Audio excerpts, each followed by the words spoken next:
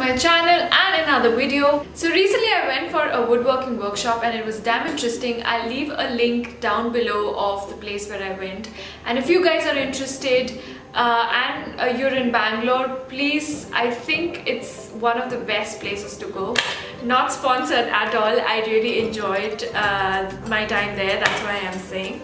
So it was basically an introduction to the different tools that is used for woodworking. That is the sander, the drilling machine, the jigsaws and other different kinds of saws. And then after that we were asked to decide what we wanted to make. So I decided on making a pegboard. Yeah, this is what it is. So basically a pegboard is a board of small holes with regular patterns used for display of information or materials. So this is the kind of dowel that is usually used. It's cut into pieces and then it's inserted inside these holes. But because in the workshop we didn't have the dowel, so I had to make do with this. Which actually turned out to be really good. So I'm going to get into, I don't have a video of me making this, but there's still a lot of work to be done here. So I'm just going to explain a little bit as to how I made this, and then we're going to go ahead and I'll show you how I finished the whole look. I'm planning to actually just put varnish and not paint it.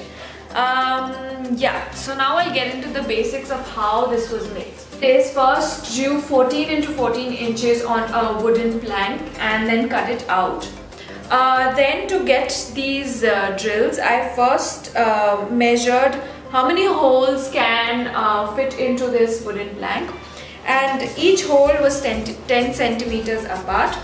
Once I drew everything out with a pencil as to the measurements and how apart they will be, I started drilling them down with the drilling machine and a 10 mm drilling screw I think is what it's called. As you can see, it is 10 mm, and I use this to drill all of these holes.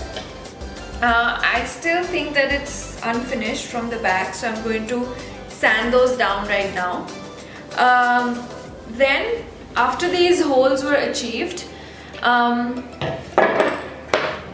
I cut 10 mm strips of wood because I didn't have dowels, and then I sanded them down so as to create a circular shape at the edge so that I could insert these wooden dowels.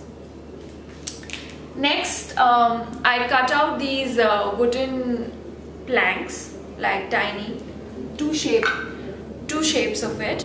One was 12.5 centimeter in length and 10 centimeter in breadth. The other one was 28 centimeter in length and 10 centimeter in breadth again. So I cut out these wooden planks. The whole idea of it was, as I insert these wooden dowels, for example, I do this here. I inserted these wooden dowels, and then on top of that I put this wooden plank. And the same way I can do it at the bottom as well, and one or two dowels I can keep as random. I'll show you the use of it. But before that, we shall get into the basics and actually making this look pleasing and finished. So what I'll do is I'll sand the back side of it down and put varnish on it and let it dry. And then I will show you how you can decorate or hang it on your wall and put stuff on it as per your needs and requirements and as you want to use it. So let's get into that.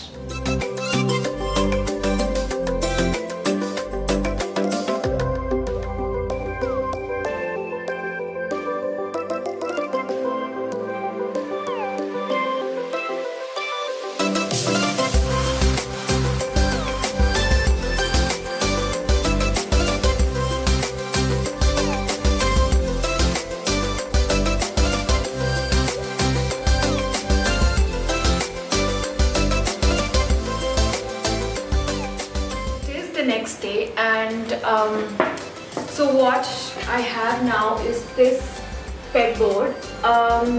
One of the mistakes that I made here is that I should have just applied a transparent varnish, but I applied a white colored primer, which is why it's turned out to be like this. So what I'm going to do is I'm going to sand it down first of excess primer that you can see here. So I'm going to sand it down, and then I'm going to apply either white spray paint or acrylic paint on top of it, because I think I'll just make the whole pegboard white and it can't stay the wooden color that I wanted. So yeah, let's do the sanding down.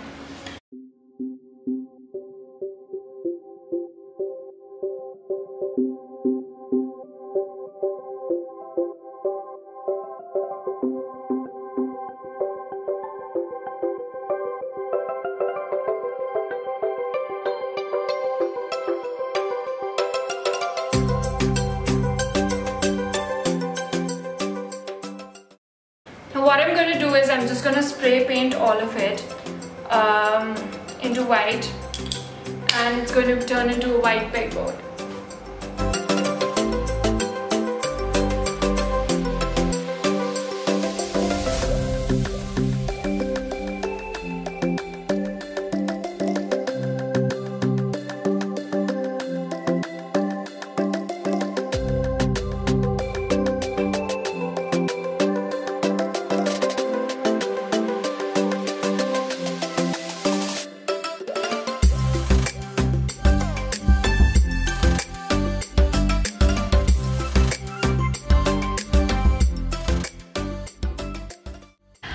I'm filming this conclusion for both the pegboard video as well as the revamping this corner video because it seamlessly collaborated, and I hope you really liked it.